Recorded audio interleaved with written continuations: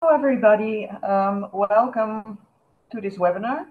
I'm Marianne from FreeTech Europe, and I'm really happy to announce next session, Maintaining Your Condition-Based Maintenance Program, performed by Mathew Moore. Okay, Mathew, good luck. Thank you very much, Marianne, for that warm introduction, and welcome to everybody joining us today. Today, I'm going to talk about maintaining your condition-based maintenance program, or what I'd like to call condition-based maintenance. I'd like you to hold a thought as we go through this webinar, in that you can carry out condition monitoring without condition-based maintenance, but you can't carry out condition-based maintenance without condition monitoring, and this will become evident later. So hi, I'm Mathew Moore, and I've been a subject matter expert in condition monitoring and vibration analysis for coming on for 30 years. I've been the technical author of global guidance documents in condition-based maintenance and site-based strategies in condition monitoring and the generation of work procedures. I've been involved in the implementation of remote support of over 100 condition-based maintenance programs all around the world in the oil and gas industry. And I've learned a lot from the last 20 years or so of being involved in web development and a software architect for the digitalization of condition-based maintenance. This has taught me about how to not just digitalize the way we do things, but how to break them into workflows and define who does what. I'm now an independent freelance consultant and am involved in training. So today we're going to talk about three main topic areas. We're going to be looking at stakeholders. What are their roles and responsibilities, and how do their different perspectives influence our program? We'll then look at communication, the who, where, why, what, how we interface with each other, and the workflows and how we communicate our information. And we'll be rounding it off by looking at KPIs and looking for KPIs that are effective, meaningful, and actually benefit our program.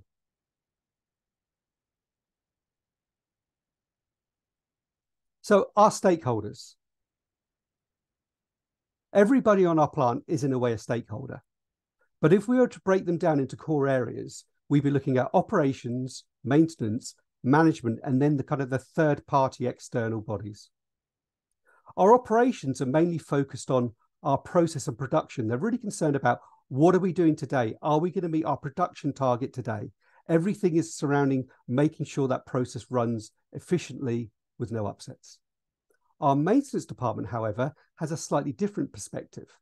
They're worried about what our plant's going to be doing tomorrow. They're looking more into the future about maintaining equipment now in order that it's still going to provide and work for us in the future. And then we have our management. Our management are very much interested in the bottom line. It's very important to them that everything is maintained, because if you can't maintain your present operation, how are you going to improve upon it going forward? And then we have our external people. The guy down in the bottom right is always smiling. That's because if he's an external service provider, he's going to get paid for providing condition monitoring services.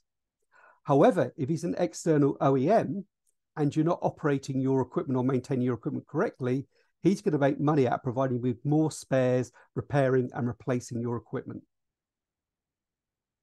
One thing that everybody who gets involved tends to work out is there's a juxtaposition between operations and maintenance. Maintenance, or the condition monitoring program, will want equipment switched over in order to monitor it. However, operations are going to be apprehensive about switching anything over, which would cause a process upset. So there's always going to be teamwork involved, but there's always going to be a slightly conflict of who's got the of interest. However, everyone should remember and bear in mind that everybody is a stakeholder in the plant's safety and reliability. Everybody has a role to play.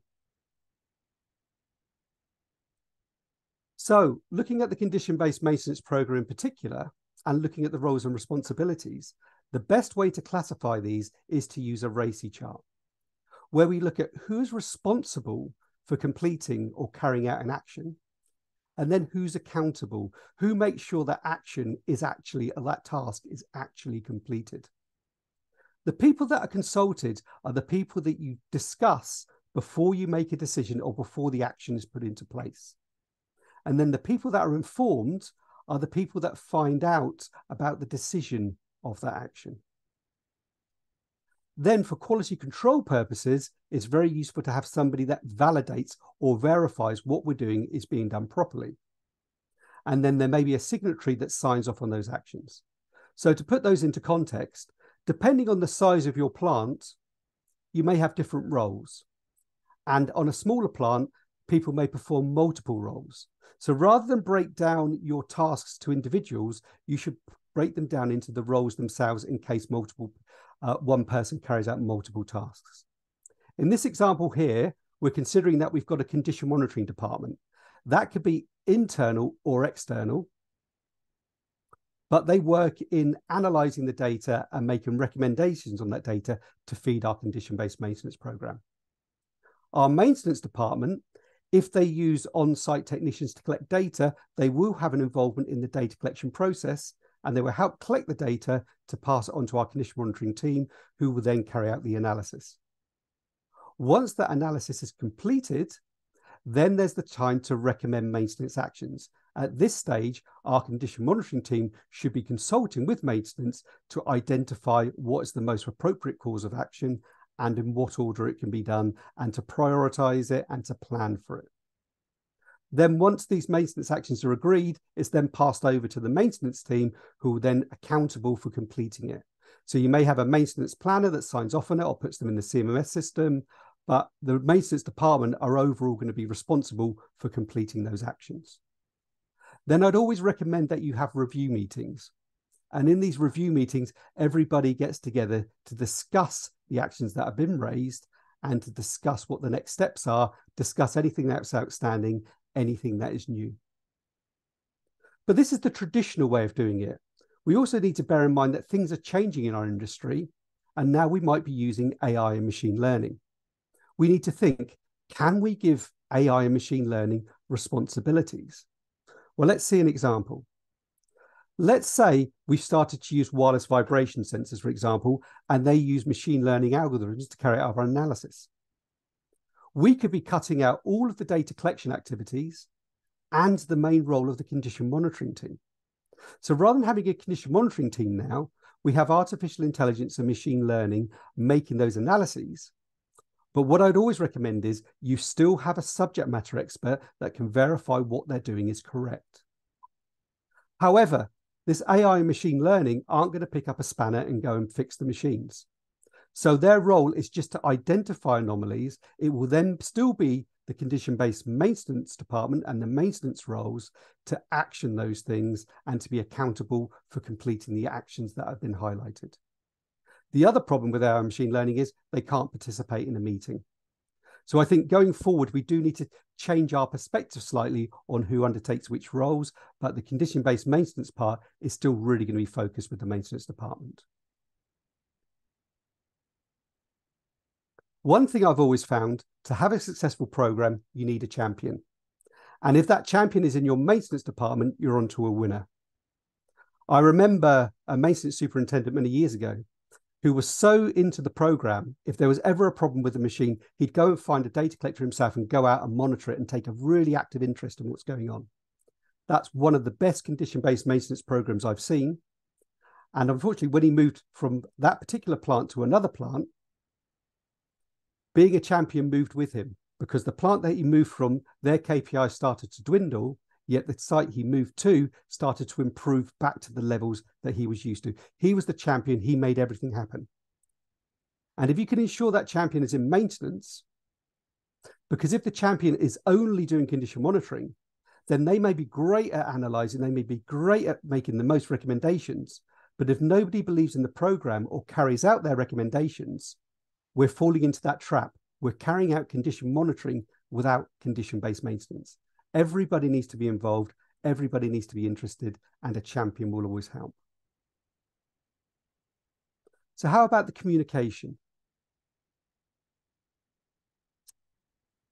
To understand the communication, it's always a good idea to put things into workflows. And this is what you see here is sometimes called a swim lane diagram, also called a cross-functional workflow. What we have down the left is our main activities. And then across the top, we have the responsibilities. Who does those actions? And then we break them down into a workflow, the order in which they're carried out. So our maintenance planner may initiate the work order in the CMMS system, tell the maintenance superintendent this is now to be carried out. He'll approve that it's now able to be carried out, it's scheduled to be carried out, he has people available. The mechanical supervisor may assign his technicians to collect the data. Those technicians collect data, that data then gets passed on to the analysis team. Those analysts then analyze the data and generate reports. It's always useful to have a second opinion and a condition monitoring lead that approves and issues those reports back to the maintenance department. And then the maintenance department, once they've read the report, will facilitate a meeting. It's always very good to have the meeting involving the stakeholders. The people that is the maintenance planner that's going to plan your maintenance, the maintenance superintendent who's going to make the decisions on the maintenance, and also the analysts or the CM team involved in identifying why they think there's a problem.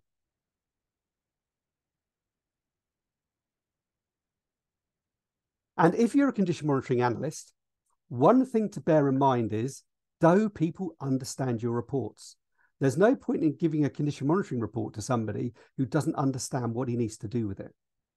What you need to bear in mind is they aren't going to be experts. If they were experts, they wouldn't need you in the first place. So if you're a vibration analyst, for example, and you're quoting to them, oh, I've got 5 millimeters per second on this machine, their first response is going to be 5.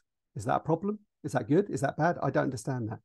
So what are the things you would need to do and explain to them? And, you know, they're not going to understand a vibration spectrum, and they certainly probably won't understand a time waveform. But what they will understand is if you can present with them a nice trend that shows that there's deterioration and that you've breached an alarm level and it's only going to get worse. And we think, oh, based on the time to date, yeah, there's another 6 months before it reaches an alarm level. So you need to put your values in context to make sure they're meaningful. And also, please use layman's terms. You know, don't describe everything in technical jargon. Describe it in simple language they understand. Tell them what's wrong.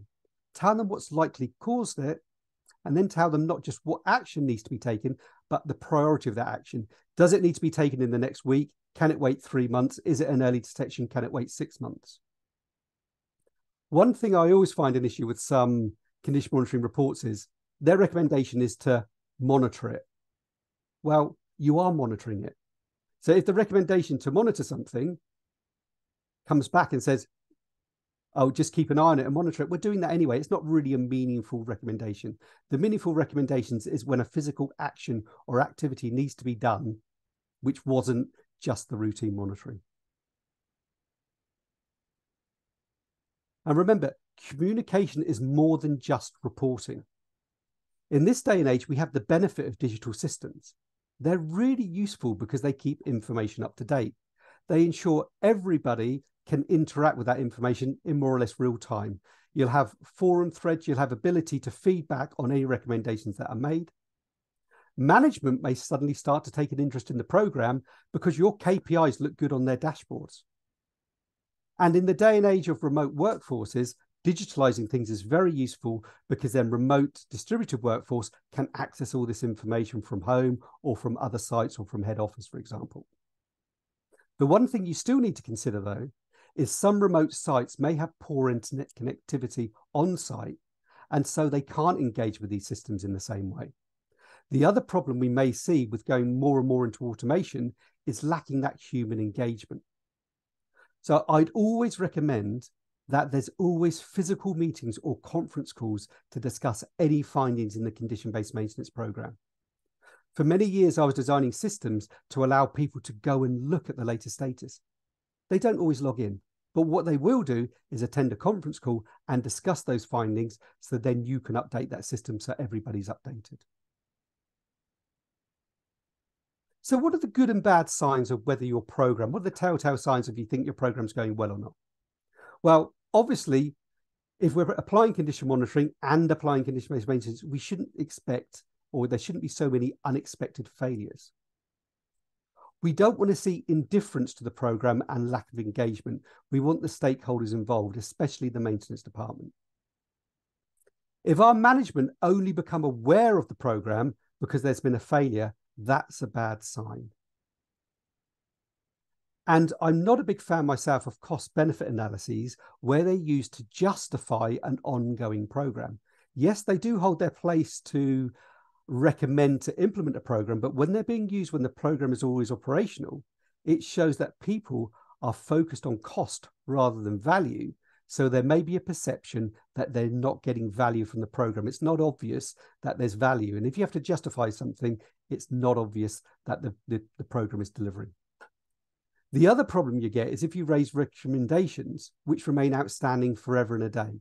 You know, if you've got a recommendation that's a year old or 2 years old, the immediate response is going to be, well, if this recommendation is going on for 2 years, surely the machine should have failed by now if the diagnosis was correct. So just be aware of how you deal with long-term outstanding actions. But looking on the more positive side of things, obviously we expect fewer failures. The thing about fewer failures is if you're not having failures, it goes unnoticed. If you're having failures, everybody's looking at the program for the wrong reasons. You want positive engagement. If everybody's helpful and they get involved in the data collection, they get involved in the meetings, they turn up for the review meetings, you know you've got engagement. And let's see your management focus on the wins. You know, if they can show KPIs to the board showing, look what we've done, we've captured this, we've saved this much money, we've stopped a failure that saved us millions of pounds. That's when they're going to be engaged. That's when they're going to promote the program for you. And good wins make good case studies. So rather than doing cost-benefit analyses to justify the program, you're doing mini case studies that say, we found this, it saved us this much money, look at how good and how optimized the maintenance department now is. And also, if all of your condition monitoring recommendations remain in a report somewhere, they're not going to be effective. We need to make sure those recommendations are in the CMMS system now. The plan has taken the recommendations from the condition monitoring report and they are now in the maintenance management system. So they're now going to be addressed. They've now got a timeline. And something to bear in mind, good news travels fast, but bad news is going to travel faster. Let's look for the good news first. So how about looking at a few key performance indicators? Well, what makes a good KPI in the first place? You know, if we set our KPIs too high with an unachievable target, if it's just planned to beat maintenance with a stick and keep maintenance on their toes, they're not going to be very engaged. They're going to think they're fighting a losing battle. But if you do the opposite and you make the target too comfortable so everyone gets a pat on the back, it's not going to engage. It's not going to push the program forward. They're just going to fall back on what they feel comfortable with or confident in their comfort zone. So in my view, KPIs don't need to be a carrot or a stick, but what they should definitely do is drive positive behaviors. Any KPI that creates an improvement, and not an improvement in, oh, it's a number we need to meet, but an improvement in the behavior that we now switch over our duty and standby machines to make sure everything gets surveyed. Now, even with automated data collection, that doesn't automate switching the machines over to make sure we got data on both our duty and our standby. That's still a human behavior that needs to happen. We also want them to be achievable so that people think there is a target they can meet. And once they've met that target, they're going to maintain that target. And one very important thing is who you apply the KPI to. Because if you're applying the KPI to the maintenance department, yet operations won't switch over equipment, the maintenance are never going to meet their KPI because there's a factor outside their control. So make sure you've got different KPIs based on the different people involved so that they meet their targets and you don't do a general target that isn't under everyone's control. And the best KPIs will facilitate benchmarking. So if you're operating one plant, you can use the same KPI in another plant and see how they're performing and get the lessons learned from one plant and apply them elsewhere. Condition monitoring KPIs tend to be quite quantitative. They tend to be a number, so they're very easy to track. Back in my day, when I first started out in condition monitoring, the KPI that always used was percentage surveyed. So if you were going out to site, collecting the data, analyzing the data, yeah, percentage surveyed was quite a good indicator because it meant the data was collected and you were looking at it. However, in today's signs of artificial intelligence and things where data is being automatically collected, collecting the data is now taken for granted. Collecting the data isn't a KPI, it should always be collected. So we need to think more in terms of the end goal. And in condition monitoring, that end goal is to make sure that we've assessed the machines. So if we go through this workflow here, yes, the first thing we do is look at what has been surveyed. And if it hasn't been surveyed, it's a negative KPI. So this isn't just somebody going out and collecting data. This is also the fact that machines aren't, duty and standbys aren't being switched over. There's no new data for some of the machines. Then the first pass analysis, we'd be looking for an anomaly or an alarm breach. So whether this be a human analyst or an automated analyst, we'd be looking, has it breached an alarm threshold? If it has, we're going to ask, well, have you analyzed it? Because if you haven't analyzed it, you've now got a negative KPI. If you have analyzed it and you've reported on it, you've carried out what we call exception reporting. You're only reporting on the things which have an anomaly. And that completes our process. That means we've got an entire process KPI for the condition monitoring, not just what we've surveyed, the fact we've analyzed it and the fact we've reported on it and somebody's aware of it. If we go down the other track where data hasn't breached an anomaly, it hasn't made an alarm, has it been analyzed? Well, if we don't analyze it, it's what's called exception analysis. And I'm not a fan of exception analysis because what happens if your sensors have stopped working? You may not be getting alarms anymore. What happens if you've got a failure mode that doesn't cause an increase in vibration that's perceptible to an analyst? What if it's a reduction in vibration and that wasn't expected? You've got a machine learning model that only looks for an increase in change. It doesn't look for reduction. So let's say we should periodically analyze all of our machines, not necessarily all of our data, but all of the machines over a longer period of time to ensure that there's no anomalies going undetected.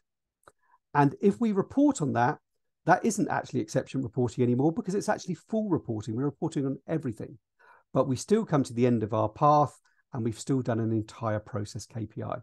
So let's look at KPIs that cover the entire process and not just one element of it.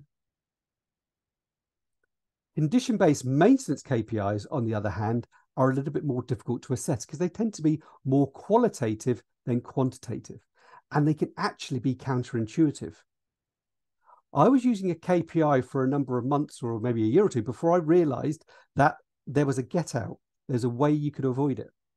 If you were to base your KPIs on the number of condition-based maintenance actions that are raised, well, the way to beat that KPI is to stop monitoring the machines. Because if you don't monitor all the machines, you're not going to discover all the faults with it. So that KPI would actually promote poor practice rather than good practice. So the good practice KPI is to ensure you analyze and monitor all the machines. The bad practice KPI would be finding ways to stop monitoring them because you don't want to raise recommendations.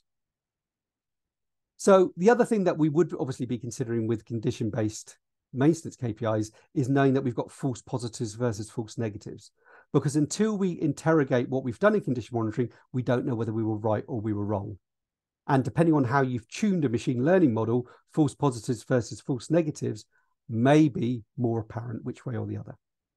However, what you should always bear in mind, and management should be aware of it, and you should communicate, is condition-based maintenance and condition monitoring aren't perfect. The main thing is the benefits should outweigh the costs.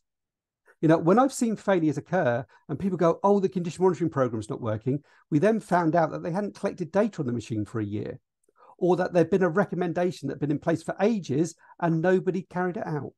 So don't think just because there's been a failure, it's your fault. Make sure that it's investigated and you learn from it. So in closure, the key to a successful condition-based maintenance program is to understand your stakeholders' perspectives. Yes, we should all be on the same team, but different people will have different perspectives. The maintenance department obviously want to have optimized maintenance to have the best utilization of their resources. If people have got defined roles and responsibilities, they know the part they play. If they know the part they play, they will be more engaged. And if you can find your champion can make sure everybody follows their responsibilities. They can make sure everybody's engaged. Using cross-functional workflows helps people not just know their responsibilities, but know how they interact with each other and at what stage they take on a responsibility. And let's communicate effectively.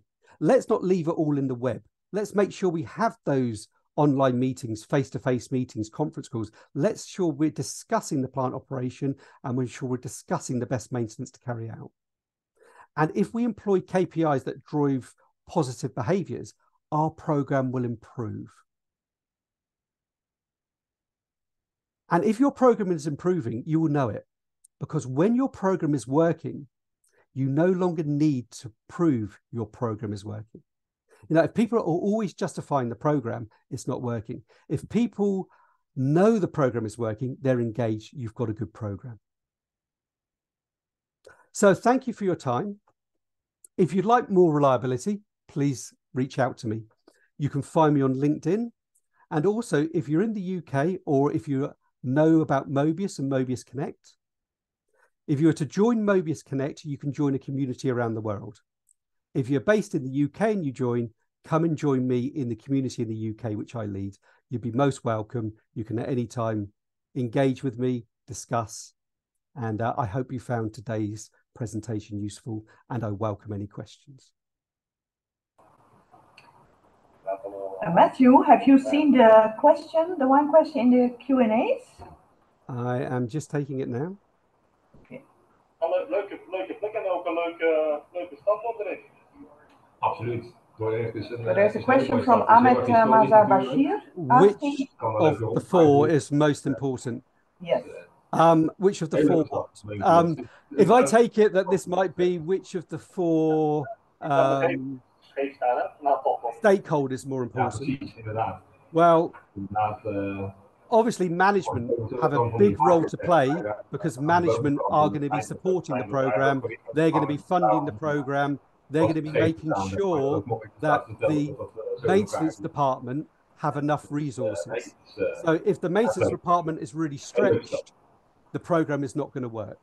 However, with a good program, the maintenance department are going to optimize their resources. So the good thing about doing condition-based maintenance is you're predicting what resources you need in the future. And in so doing that, you can make sure that management are aware of the team we need to carry this out.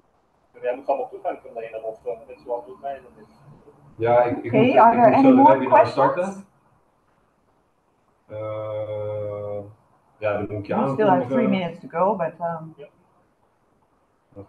we're running time.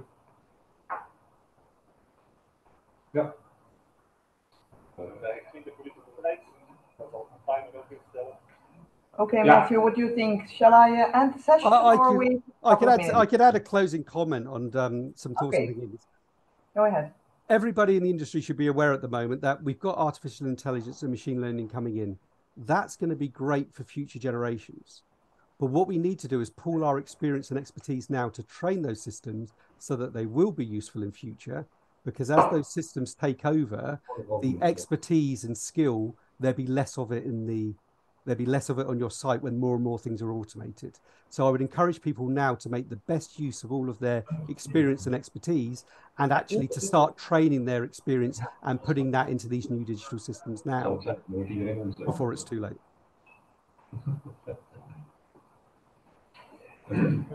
Okay, thank you very much, Matthew.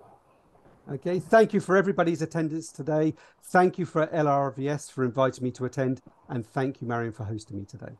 Yes, with pleasure. Have a nice day. Thank you, everyone. Thank you, everyone. Bye-bye. Bye.